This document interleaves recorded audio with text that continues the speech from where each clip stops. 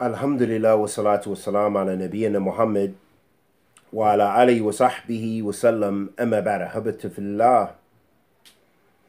A question was asked, please make a video giving advice on people who have been accepted into University of Medina and are preparing to leave in coming months, inshallah, how they can prepare. First and foremost, I would say that first and foremost, you should direct it to those people who have studied in the university. They can tell you exactly things that you need to things to expect and ways to prepare. Some of the ones you could probably pose questions to, the brother Abu Taymiyyah, who's currently in the Islamic University of Medina, the brother Sajid Lipman, who has a YouTube page as well. I think he's graduated, I'm not really sure. Also Sheikh Mufti Munir, you could also ask him, or Sheikh Tahir Wyatt, or some of the ones who have actually studied in the university and been through that process from ground zero all the way. What I can offer you is just some basic advice, as I've offered people advice prior to this about the Islamic University, people who are going. The main thing is more so preparing yourself with Iman. Inna khayra zada taqwa. The best preparation is fearing Allah subhanahu wa ta'ala, is taqwa, and being humble, so that way you can accept the knowledge. Here you have a great opportunity for the good in this life as well as the hereafter. رَبَّنَا آتِنَا فِي الدُّنْيَا حَسَنَةً وَفِي الْآخِرَةِ حَسَنَةً وَقِنَا عَذَابَ النَّارِ. O Allah, give us good in this life as well as the hereafter, and protect us from the nar. You have an opportunity to strengthen, this is a means of tawassul ila Allah Azza wa Jal, through ilm al-nafiya. You are making tawassul. You are seeking to draw nearer to Allah subhanahu wa ta'ala by ilm al-nafiya, by beneficial knowledge. So make sure you're sincere, because it's ibadah. And the opposite of that, by having doing it for the people in the dunya, can be a destruction for you as an individual, as is mentioned in the hadith about the three. In al-awwal an-nas yuqda alayhi yawm al-qiyamah rajulun istushhida fa utiya bihi fa'arafu ni'amahu fa'arafa qala fama amalta fiha qala qataltu fika hatta istushhidu qala kadhabt walakin hatta استشهدت قال كذبت ولكنك فعلت لي قال هو جريء فقد قيل ثم أمر به فسحب على وجهه حتى ألقي في النار كما قال النبي صلى الله عليه وسلم. So the first three who will be raised on the day of resurrection, one of them is a person who was martyred, and he will be brought before Allah subhanahu wa ta'ala and say, what have you done for me? And he'll say, I fought until I was martyred. And then Allah will say to him, you lied. كذبت. You lied, but rather you did it so that the people will say you were brave, and they did. فَقَدْ قِيلْ ثُمَّ أُمِرَ بِهِ فَصُحِبَ عَلَى وَجْهِهِ حَتَّى أُلْقِيَ فِي النَّارِ. Then this person was dragged in the fire. And the second one is the one who was, a scholar and a reciter of the Quran.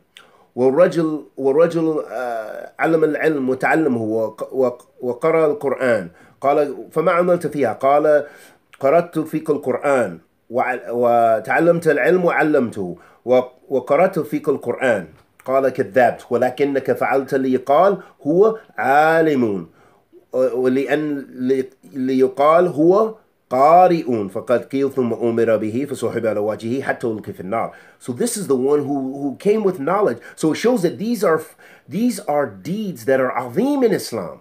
The one who's martyred, the one who does talab al-ilm and teaches it. Prophet ﷺ said, خَيْرَكُمْ مَنْ تَعَلَّمَ الْقُرْآنَ وَعَلَّمَهُ. The best of you is those. The best of you is those who learn the Quran and then teach it. These are great deeds, but if you do it for the wrong reason, they can be the deeds that take you to the hellfire.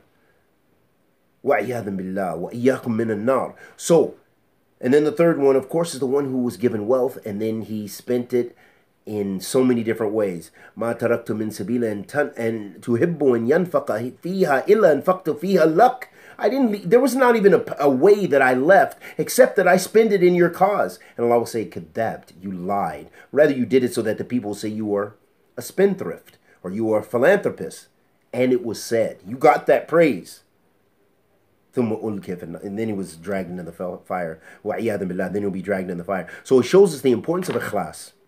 It shows us the importance of ikhlas. Have sincerity. Keep fighting sincerity. Because the shaitan's going to come to you. MashaAllah, I'm a Jamiat student now. MashaAllah this. Or I'm with the brothers. All the brothers have nice, beautiful high thobes, big beards. Where, you're going to find all kind of things. You're going to find cliques. You're going to find everything. You're going to find hizbiyah. You're going to find everything there. So you're going to have to be careful and watch your nafs.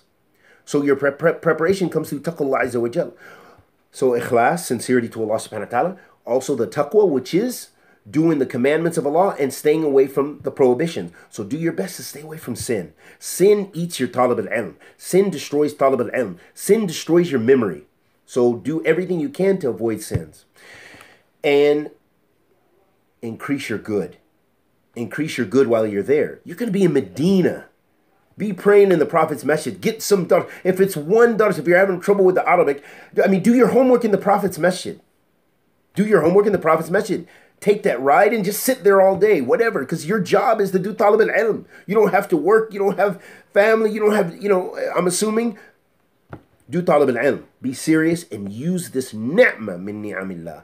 Allah favored you over much of the creation, most of the creation, to be able to go and study at the feet of Ahl al-ilm in Medina, in the Prophet ﷺ's masjid. Come on. Come on. So, avoid sins, avoid wasting time. And I remember Sheikh Muqbil, rahmatullahi alayhi, he said this when we first got to the Damaj. I remember, and I can't remember who was translating. I think it was Abu Bilal Swadi, may Allah preserve him, or one of the brothers. Yeah, because at that time he was one of the few who knew Arabic amongst the Westerners, one of them. And so he used to translate. And there was three things. He said, focus on the Quran, memorize it, do what you can of the Sunnah, and avoid kathrat taqil waqal. Avoid getting into controversy. He said, she said, taking this one off, this one on. And this was in a place like Damaj. So, that's very important advice. That's nasiha dhahabiyah. That is golden advice from Imam Muqbil bin Hadi al-Wadi'i, Allah yarhamuhu. So definitely avoid that garbage. You're going to have people pulling at you. Come sit with here. Akhi, I remember when I first got to Medina myself, one of the first times I met some of the Westerners, a particular brother, won't say his name, alhamdulillah, student of knowledge, and he said to me, and this was in the Haram, he said, don't go over there, the brother, here's where the brothers sit, meaning supposedly this was the Salafi crew here. This is where the brothers kind of sit, but, be careful of over there or something like this. And I just thought to myself, I said, I'm not new to this, for one. Number two, this is the Prophet ﷺ's masjid, so I'm not tripping like that. I'm not going out on these cliques and stuff like this. I'm going to sit with whoever I want, and there's ulama here, and I'll just go with them. I don't need a clique. I don't need American, British, whatever clique. I'm going to stick with learning and benefit myself this great ni'mah, min ni'amillah. So avoid those gatherings which take away from you. Any gathering that you're sitting and you feel that you're not benefiting, and it's taken from your heart, it's taken from your memorization, it's taken from your khair, then avoid it. That doesn't mean you don't have some fun. That doesn't mean you don't exercise and you don't do other stuff. If you like to exercise, do that, because I do believe it's important to be balanced, to get that blood flowing. A person who's sitting all the time, they're going to need hijama a lot on their back and, whatever else. Do that. Be balanced and benefit. So I hope that's some advice that can be beneficial to you. There's so much more to say, but I don't want to just keep blabbering. And I hope that, may Allah subhanahu wa ta'ala bless us with ikhlas, with ibadah, and bless you and all those who are going to study with ilm nafi, rizqan tayyib, wa amalan mutaqabbal, and may Allah subhanahu wa ta'ala bless us with tawfiq, and bless us to come closer to Him and practice what we preach. So do your best, avoid those sins, and practice what you're preaching. Learn a hadith and try to practice it. Focus on the Quran. There's just so many benefits. And those brothers who studied specifically in the Jamia, they can give you much better advice and down home to the heart. Wa sallallahu wa sallam ala nabiyyina Muhammad.